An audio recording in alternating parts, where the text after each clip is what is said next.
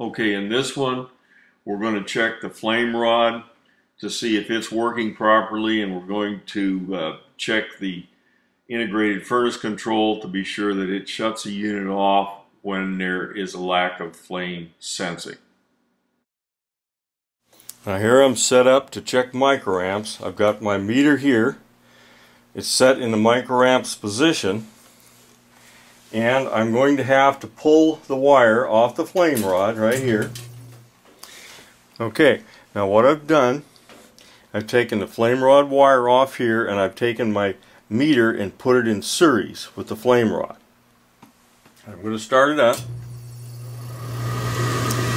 and when the burner comes on, it's going to tell me what the flame rod reading is.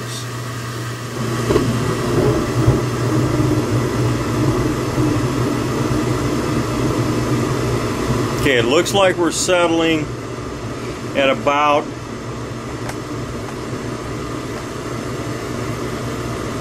2.8, 2.9. Most of these will prove flame at 0.5 microamps. So this one's well within the reading. Now what I like to do, I always clean the flame rod when I do a service. I like to check the flame rod condition before I clean it.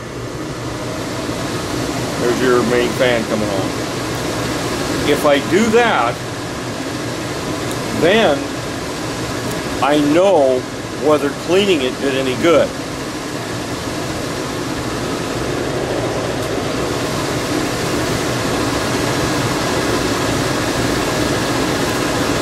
Now the next thing I'm going to do is I'm going to go ahead and disconnect here. Now the flame goes out, as it should. And now what I'm doing right now is I'm testing the safeties in this furnace, because the flame rod, when I took the wire off, could no longer read the flame sense. So the furnace sensed that, and it shut down. Now what it's going to do, it's going to cycle off the fan, and then the inducer is going to come back on. It's going to try again. Here we go. Just try it again. Okay, shut off because it didn't read any flame, because I've still got this wire disconnected. Okay. Now it's doing a post-purge, and it's going to do a pre-purge. That's what that's called. To be sure it clears out any unburned fuel. And after it's timed out, it's going to go ahead and try again. And note, I have edited this for time, so your time period is going to be a little longer here. Hot surface igniter is back on.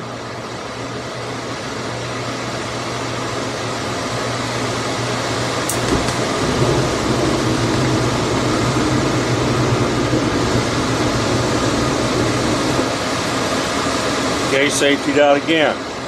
Now these things usually have a 4 to 7 second trial for ignition, meaning that burner will come on and burn, and if it does not see a signal from the flame rod, it's going to shut it off.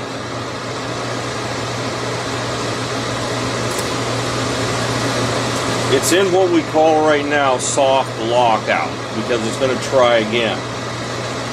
And let's see if it'll try one more time. Okay, it looks like the hot surface igniter's coming on again.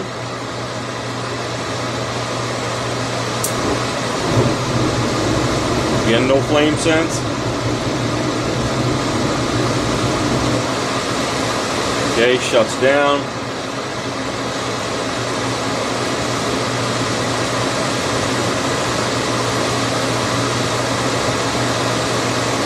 We're in post-purge now, and let's see if it tries again.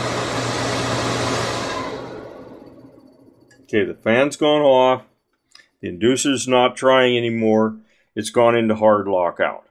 So you've proven that the flame safety control, which is, we call it an IFC board, that's down in the blower housing, I'll show you that in a little bit, that it does safety it out.